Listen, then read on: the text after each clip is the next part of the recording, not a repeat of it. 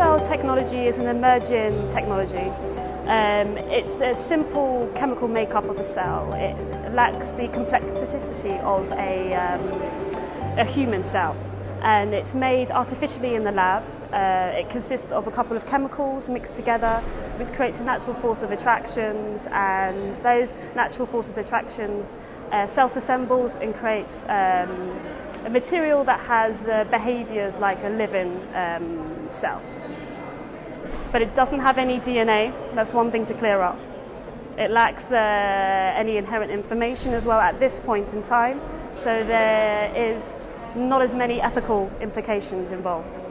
It's at an experimental stage at this moment. It's just made in the labs, and scientists are just exploring the technology at this stage. So what my job, you could say, as a designer, my role as a designer, was to try to distill that information, highlight the characteristics and behaviours of this technology, and foresee a potential product, an application for it.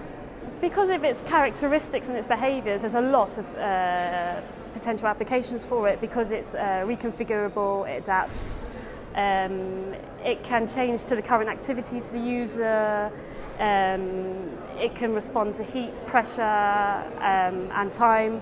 So with all these listed characteristics and behaviours, it has a multitude of applications, and one of them I'm showcasing today is the amoeba trainer. So it's a reconfigurable trainer that adapts to the individual's foot as they run, and will inflate or deflate or shift itself to aid the runner. It's predicted that this technology could be in production and in manufacturing within 2050, so it's very much future forecasting at this stage.